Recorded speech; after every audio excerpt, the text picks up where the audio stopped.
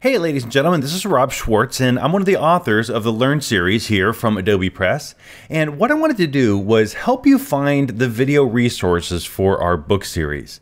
And this is a really critical step because our books were written and from the beginning initially designed to be a video product that had a book that goes along with it. A lot of books are sort of the opposite, where it'll be a book that has some videos.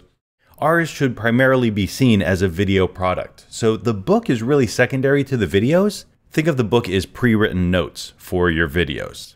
So what we want to do is first visit peachpit.com and then we're going to go to /register. And here what you need to do is set up an account for your online versions of your books. And once you fill in all that information, you just agree to the legal notice. Recommend that you read the privacy policy and legal notice if you have any concerns about that. And then you can choose whether you'd like to hear about some special offers. I'll go ahead and click OK for that. And that way I'll keep updated on new versions of the books or other titles that I might be interested in. Then I'm going to create the account. And now it's asking me to register the ISBN. Now this information can be found in the front matter, just a page or two before chapter 1 in your book. So I'm going to enter in the ISBN for the Photoshop book. Once I enter that, I just click submit. And this is where you will get sort of confirmation of the ownership to verify that you've purchased the book. So you simply need to move to chapter 6, video 6.2. And I'm going to enter in the answer to this question. And there it is. You're done. You've registered your book. And the easiest way to access it is when you visit the Peachpit main page. You may need to sign in if you didn't tell it to remember you. But then you go here to account. Here you can see the books. And Photoshop is the one that I'm interested in. So I'm going to launch that. And there you go. It is the digital version of the book, which you can access on any device, but the videos are also interlaced in here.